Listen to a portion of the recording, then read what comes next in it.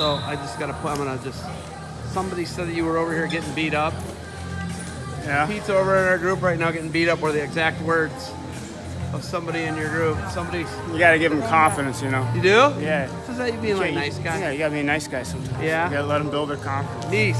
I'm not going to tell you what he's saying over here, but it ain't good. It ain't good. It's very nice of Pete Yates to be so merciful and kind. All right, how's C3 going for you? Good, man. We're just finishing up. Awesome 2 days, so kids really got after it in this heat.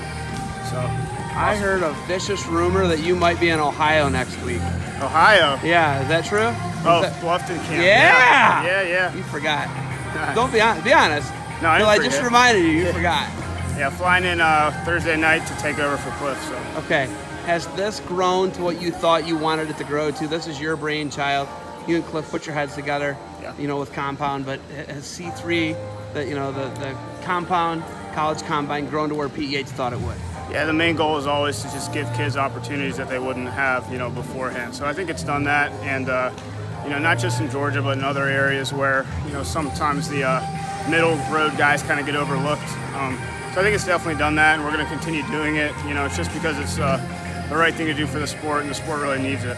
So you guys are going to keep going. You got Colorado, California, Florida. Yep. We don't know if there's going to be an East Coast like a Jersey or New York one yet, but looking at the ones you got, you're going to continue to build on it. It's going to be something as we continue to grow.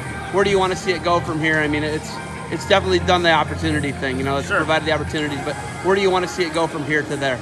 There's all kinds of other avenues we could take. Maybe getting some middle school and youth guys involved. Maybe doing some camps, before the high school kids come in. So maybe kind of grow our market area a little bit.